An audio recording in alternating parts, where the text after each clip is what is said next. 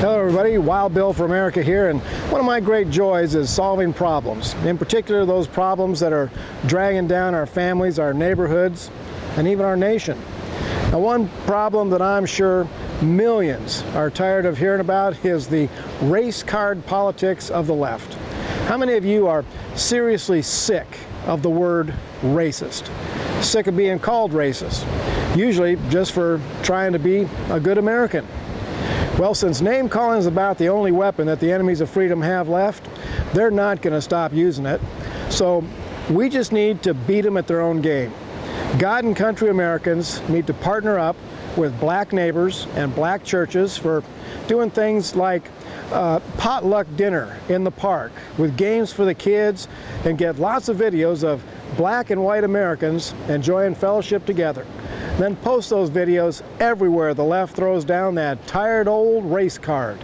What a great way to make new friends and teach the youth some valuable lessons. And the fact that blacks and whites showing respect to each other would hack off the left, that's just icing on the cake. Now, more than that, when black Americans join up with white Americans, it spells doom for the politics of hatred that is being rammed down our throats by the Democrat Party.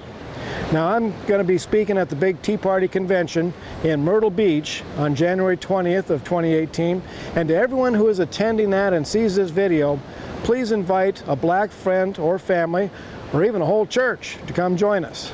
Oh, the left would wet their man panties if they saw black Americans cheering American freedom alongside Tea Party Americans.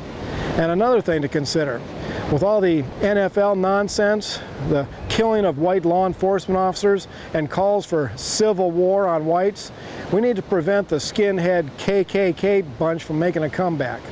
Now, I'm proud that we the people did a pretty good job of stomping out that kind of white racism, but with all the black racism rising up, it's only a matter of time before the KKK comes roaring back saying, "There, see, we told you, we were right all along." And what a bloody mess that could lead to. So, you want to stop the black racism? Then white Americans need to find and join forces with black Americans who also love this nation. Now, spread this video far and wide. Let's get some buzz going, and let's stomp out black racism just like we did white racism. This is Wild Bill for America. Thank you for watching, and America bless God again.